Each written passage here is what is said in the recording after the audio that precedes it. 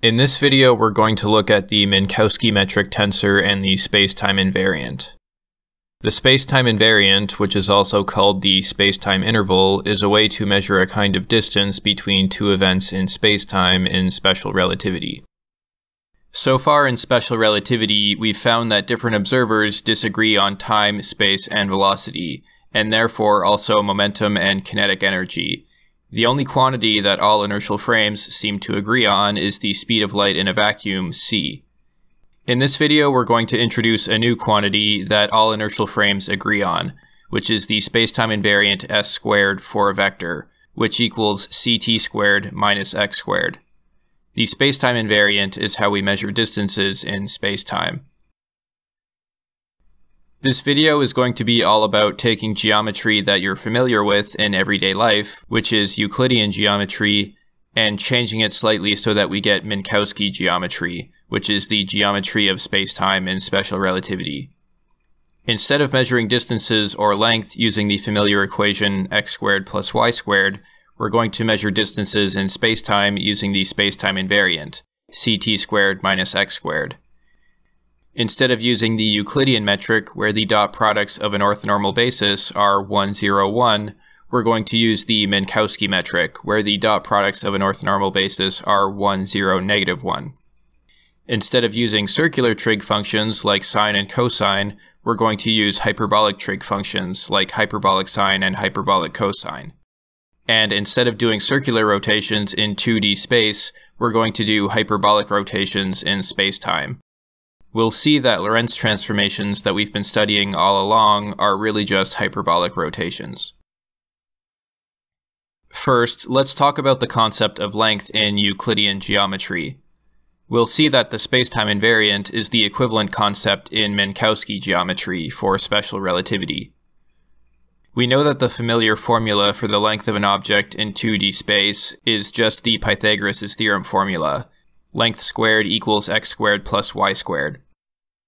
We can use this formula to get the length of an object, and this formula is nice because it works in any orthonormal basis. So as long as our basis vectors have length 1 and are perpendicular to each other, this formula will work and give us the length of an object. Here's an example. Let's say that this pencil is a vector denoted by capital R. In the EX, EY basis, this vector equals 4 EX vectors plus 3 EY vectors. If we take the formula for squared length and plug in 4 for x and 3 for y, then we get 4 squared plus 3 squared, which is just 16 plus 9, or 25. If we use another orthonormal basis given by EX tilde and EY tilde, then R equals 5 EX tilde vectors exactly. If we plug in 5 and 0 into the squared length formula, we get 5 squared plus 0 squared, which is also 25. So we get the same answer for the squared length of the pencil in any orthonormal basis. Now, in spacetime, in special relativity, we have a similar concept called the spacetime invariant, s squared, which equals ct squared minus x squared. Notice that we are using a minus sign here instead of a plus sign. This minus sign is extremely important. The spacetime invariant helps us measure a kind of distance between two events in spacetime, and the result is the same in any orthonormal basis in spacetime. Now, in spacetime, the definition of orthonormal is a bit different than you'd expect, and I'll talk about this more later. But for now, you can think of spacetime basis vectors as being orthonormal when they scissor together like this, as we've seen with Lorentz transformations. And this definition of orthonormal is called Minkowski orthonormal. If this vector, capital S, connects two events in spacetime, then S equals 5 ET time vectors and 3 EX position vectors. Plugging 5 and 3 into the spacetime invariant formula, we get 5 squared minus 3 squared, which is 25 minus 9, or 16. If we use this other spacetime basis, ET tilde and EX tilde, S equals 4 ET tilde vectors exactly. Plugging in 4 and 0 into the spacetime invariant formula, we get 4 squared minus 0 squared, which is also 16. So the spacetime invariant s squared is the same in all orthonormal spacetime coordinate systems if we use the Minkowski definition of orthonormal. In special relativity, spacetime basis vectors that are Minkowski orthonormal correspond to inertial reference frames. This means that for a given spacetime vector, the spacetime invariant s squared is the same in all inertial reference frames. So we can go ahead and prove that the spacetime invariant is the same in all inertial reference frames. Let's start with the spacetime invariant in the ct tilde x tilde reference frame. So s squared is equal to ct tilde squared minus x tilde squared. Recall that our Lorentz transformation to move to another inertial frame with velocity beta looks like this, where beta is just a fraction of the speed of light, v over c, and the gamma coefficient is just 1 over the square root of 1 minus beta squared. If we plug in this formula for ct tilde and x tilde into the formula for the spacetime invariant, we get this.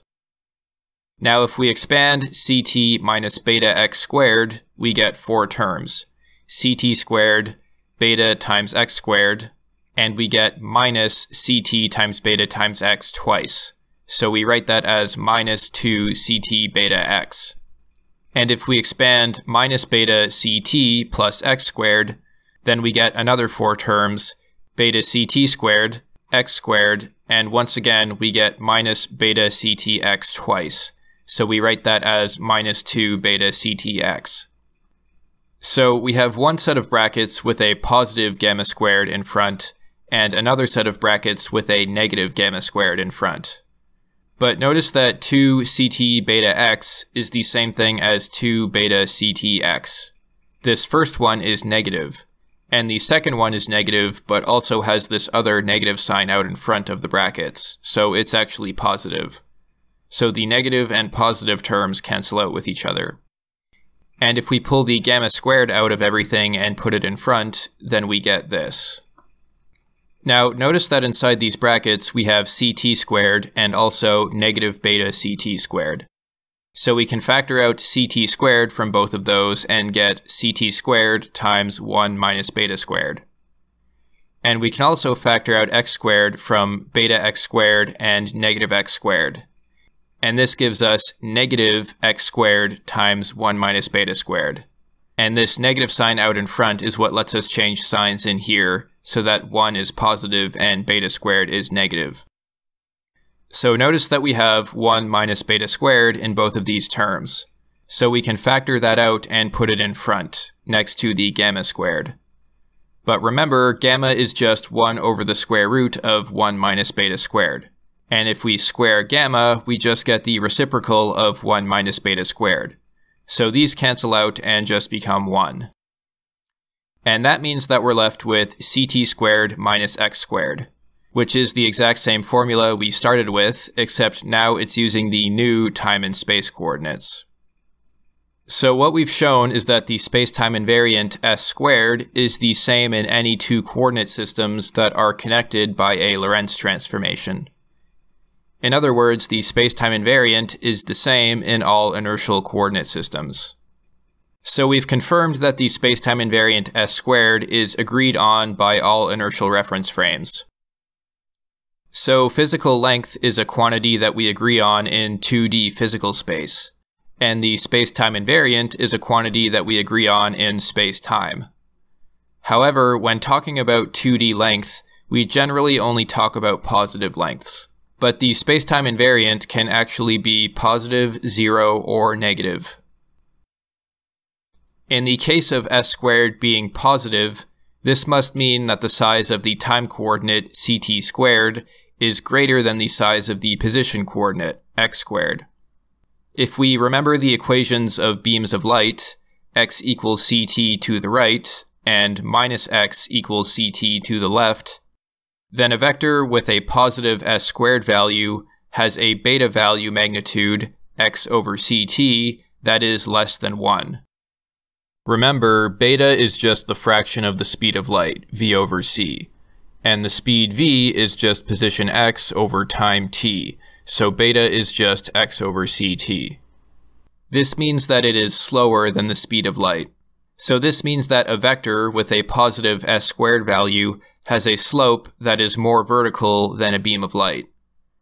Therefore, this vector exists in this shaded region of the spacetime diagram, which is called the light cone. Also, if we measure this vector in a reference frame where the tip and tail of the vector are at the same position, the position coordinate is 0. In this case, s squared equals ct squared. Assuming positive time, this gives us s equals ct. In this special case where the position is 0, we also denote the time coordinate by c times tau. C times tau describes the time between events in a reference frame where the events happen at the same position. This is called the proper time between the two events. The proper time tau is the shortest possible time between two events when measured from an inertial reference frame. Any inertial reference frames that are moving with respect to the events will measure a time that is increased due to time dilation, which we discussed in Relativity 104, Part C. C times tau describes the time in distance units like meters, and tau on its own describes the time in ordinary time units like seconds. Remember, when measuring time in meters, we just measure how long it takes for a light beam to travel that distance. Here's an example. If we calculate s squared for this spacetime vector s that connects these two events, then we get positive 16, which is greater than 0. This means that s, which is equal to c times the proper time tau, equals 4. We can think of c times tau equals 4 as measuring the proper time in distance units. If we wanted to measure the proper time in ordinary time units, we would divide both sides by c to get tau equals 4 over c. Since c times tau is 4 time units, this means that the shortest possible time between the events at either end of the spacetime vector s, according to an inertial reference frame, is also 4 time units. This is the time measured in the reference frame that views the events to happen at the same position.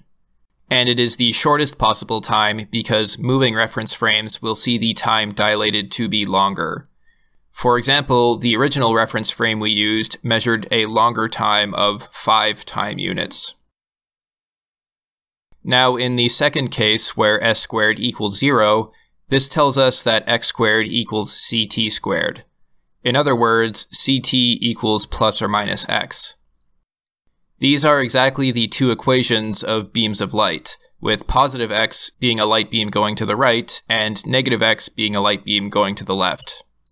So s squared equals 0 describes a vector that's pointing along the world line of a light beam. And that's all there is to say about the s squared equals 0 case. Finally, if s squared is negative, this means that ct squared must be less than x squared.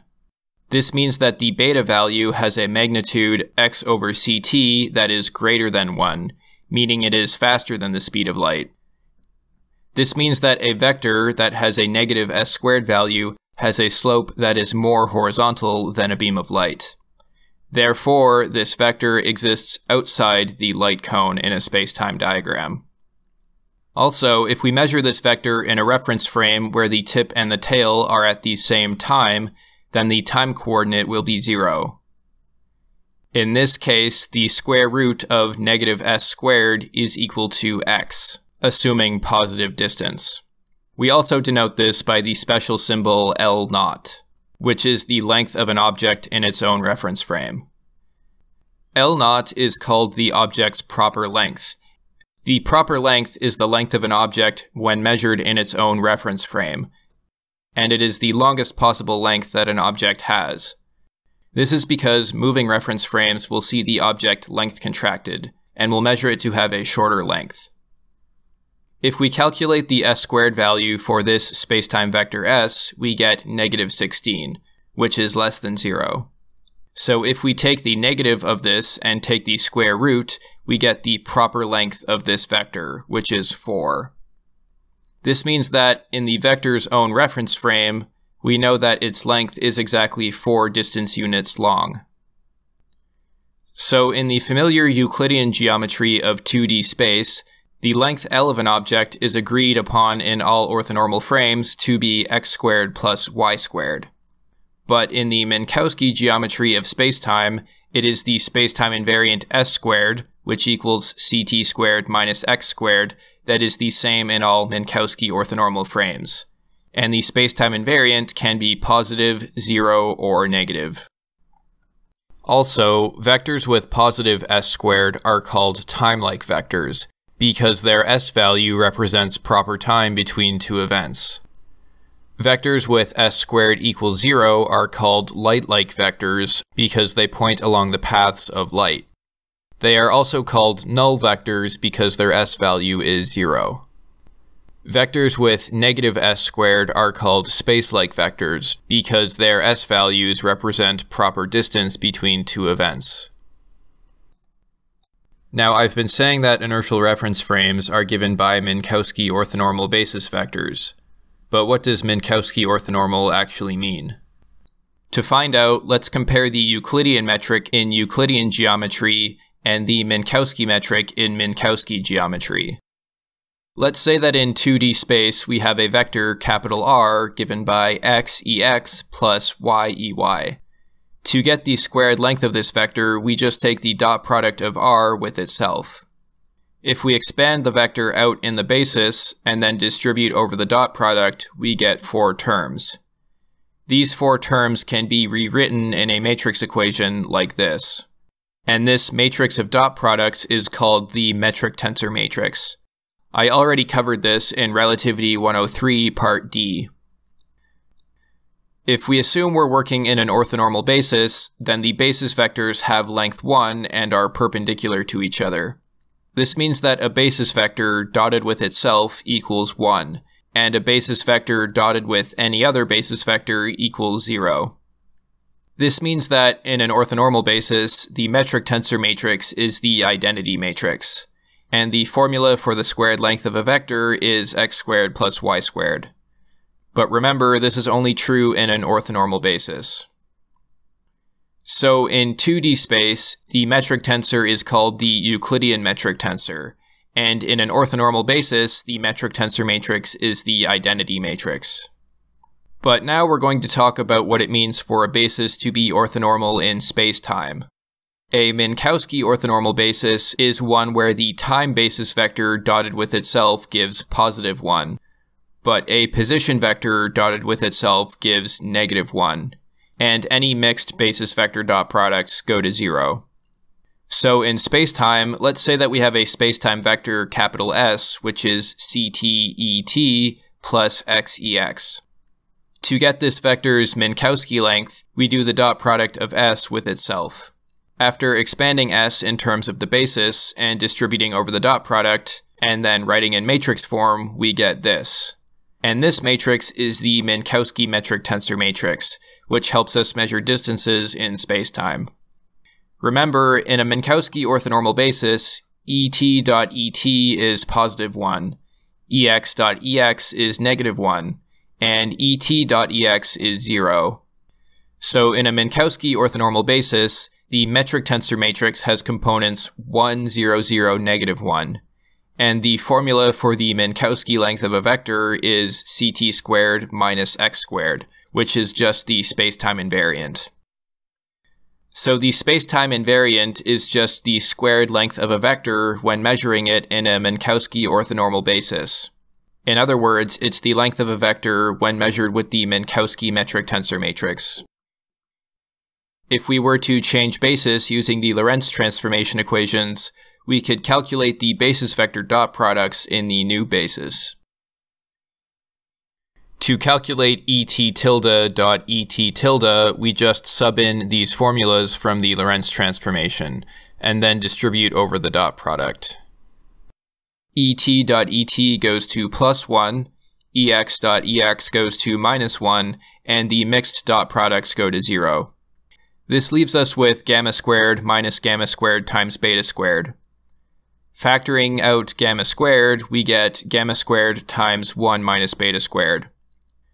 But knowing the definition of gamma, if we square it, then we just get the reciprocal 1 over 1 minus beta squared. So this goes to 1.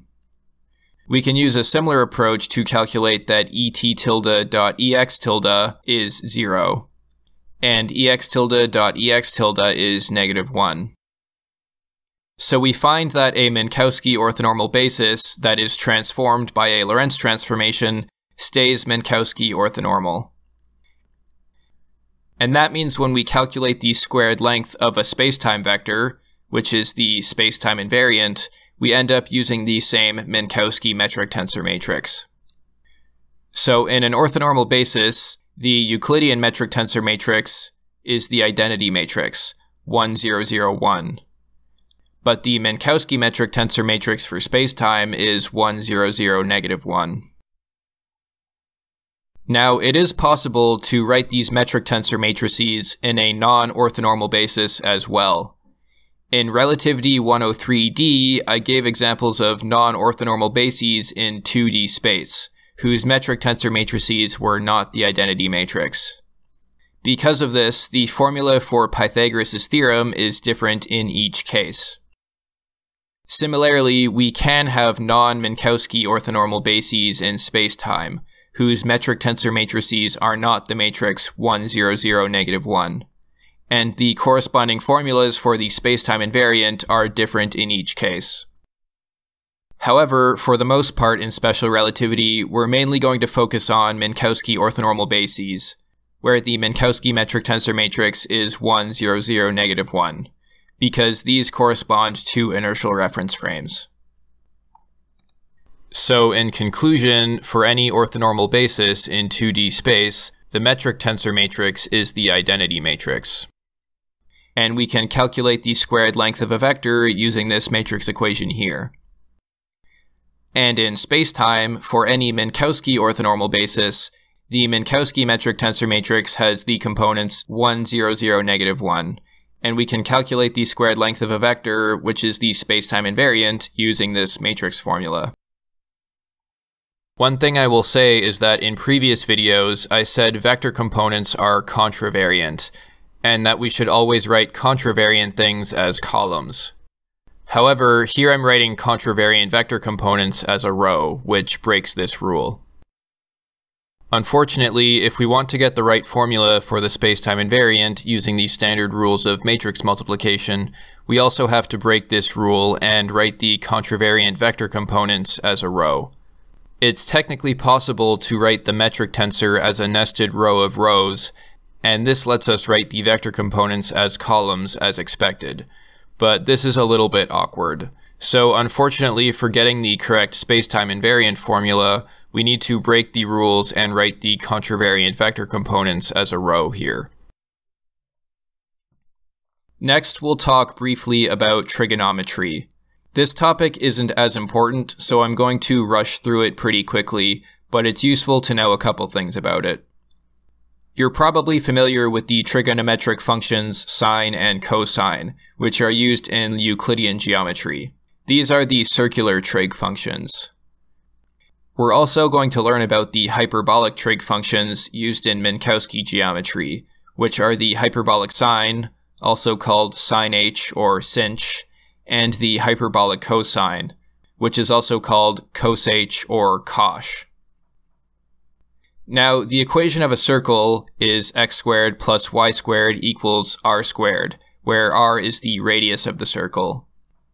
And you can see examples of circles with different radii here. Now, we can use circular angles denoted by the Greek letter theta to help us find coordinates along a circle. Various points along a circle of radius r can be obtained by calculating the x-coordinate to be r times cos theta and the y-coordinate to be r times sine theta. In this case, we define the angle theta by saying that theta over 2 is defined to be the area of this circular wedge with a radius of 1.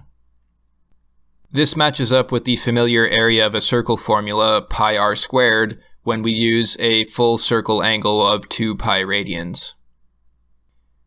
The x squared plus y squared equals radius squared formula also gives us the fundamental trig identity cosine theta squared plus sine theta squared equals 1 if we sub in the coordinates for a radius of 1.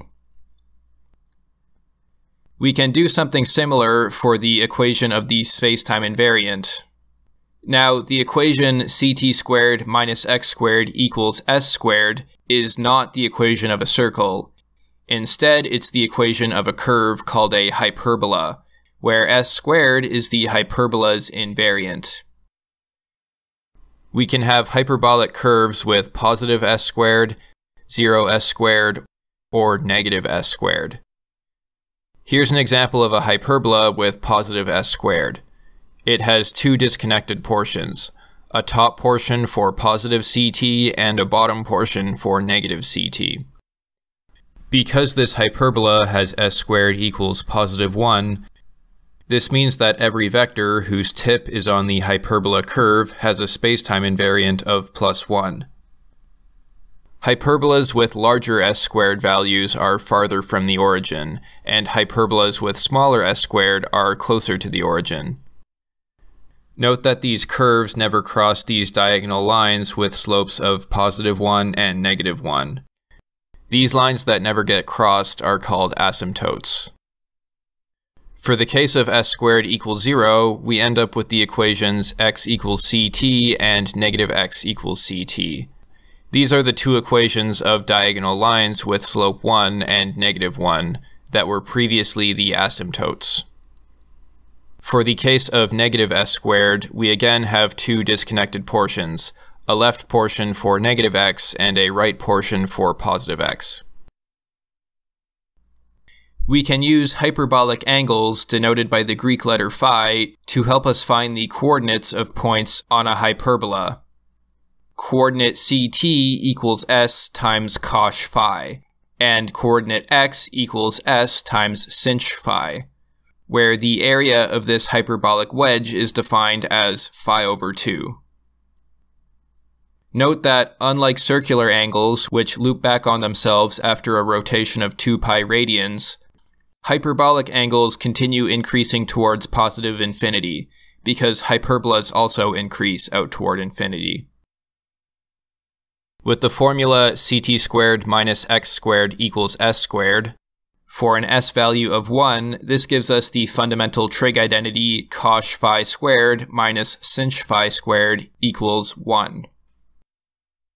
So just as circular trig functions can help us get the coordinates of points on circles using the radius, the hyperbolic trig functions can help us get the coordinates of points on hyperbolas using that hyperbola's s value.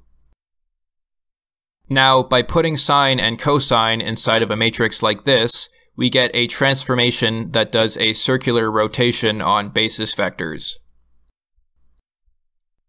A circular rotation of a box just causes the corners of the box to move along a circle. This means that a circular rotation keeps the radius of a circle constant. We can also invert this matrix just by changing the sign of the angle theta. And if we put sinh and cosh inside of a matrix like this gives us a transformation that does a hyperbolic rotation on basis vectors. A hyperbolic rotation of a box just causes the corners of the box to move along hyperbolas. This means that a hyperbolic rotation keeps the invariant of a hyperbola constant, just as a circular rotation keeps the radius of a circle constant. We can also invert this matrix just by changing the sign of the angle phi. Note that both circular and hyperbolic rotation matrices have a determinant of 1. This means that when we do either a circular rotation or a hyperbolic rotation of a box, the area of the box stays the same. A hyperbolic rotation is just squishing the box in one direction and expanding it in the other direction in order to keep the area of the box constant. This is what causes basis vectors to scissor together in a hyperbolic rotation. Now, before, I said that hyperbolic rotations are just a different name for Lorentz transformations. It turns out that these two matrices are actually just different versions of the same thing.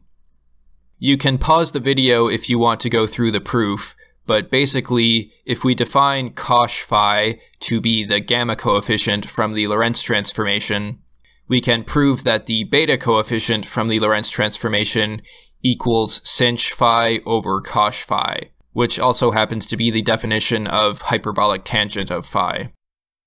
This means that gamma times beta is just sinh phi. Knowing this, it's not hard to see that a Lorentz matrix is really just a hyperbolic rotation written in a slightly different way. So Lorentz transformations really are just hyperbolic rotations. A Lorentz transformation will compress spacetime coordinates in one diagonal direction and expand the spacetime coordinates in the other diagonal direction, keeping the area of all boxes in spacetime constant. This is exactly what a hyperbolic rotation does. Also, it's a lot easier to prove that multiplying two Lorentz matrices together gives another Lorentz matrix if we multiply the hyperbolic matrix form instead. When we combine two Lorentz transformations together, all we're doing is adding together the hyperbolic angles from each individual Lorentz transformation. So in Galilean relativity, in order to combine velocities, we just added the velocities together. But in special relativity, instead of adding the velocities of each reference frame together, we add the hyperbolic angles of each reference frame together. So to sum up this video, in the Euclidean geometry of 2D space, a circle with a constant radius r has the formula r squared equals x squared plus y squared. And in spacetime, a hyperbola with a constant spacetime invariant s squared has the formula s squared equals ct squared minus x squared. In the Euclidean metric with an orthonormal basis, the metric tensor matrix is just the identity matrix. But in a Minkowski orthonormal basis, where we have ex.ex equals -1, the Minkowski metric tensor matrix has this negative sign in the position entry. We also learned that the circular trig functions sine and cosine have hyperbolic versions, which are sinh and cosh. We also learned how to make a circular rotation matrix using sine and cosine, which preserves the radius of a circle. And a hyperbolic rotation matrix can be made with cosh and sinh, which preserves the invariant s squared of a hyperbola. And a hyperbolic rotation is just the same thing as a Lorentz transformation. One last thing I want to bring up. In this video, I was working with spacetime using one dimension of time and one dimension of space. Obviously, there are 3 dimensions of space, x, y, z. So spacetime is really 4-dimensional. 1 dimension of time and 3 dimensions of space. So the full spacetime invariant formula would look like this. And the full Minkowski metric tensor matrix looks like this. Basically, in this video, I was using the special case where a vector's y and z components were both 0. However, some textbooks will define the spacetime invariant with opposite sign, where the time coordinate is negative and the space coordinates are positive. The Minkowski metric tensor matrix also has opposite signs. The convention with negative space that I use in this video is called the mostly minuses convention, and the convention with negative time is called the mostly pluses convention. Both of these are popular conventions for the Minkowski metric. The physics of special relativity works perfectly fine with either one. It's just that some formulas and quantities will have a negative sign in one convention but not the other. In future videos, I'll be using the mostly minuses convention that I used in this video, where the dot product of position vectors are negative. So if a formula I show has an extra negative sign in it compared to your textbook, it's probably because your textbook is using the mostly pluses convention instead.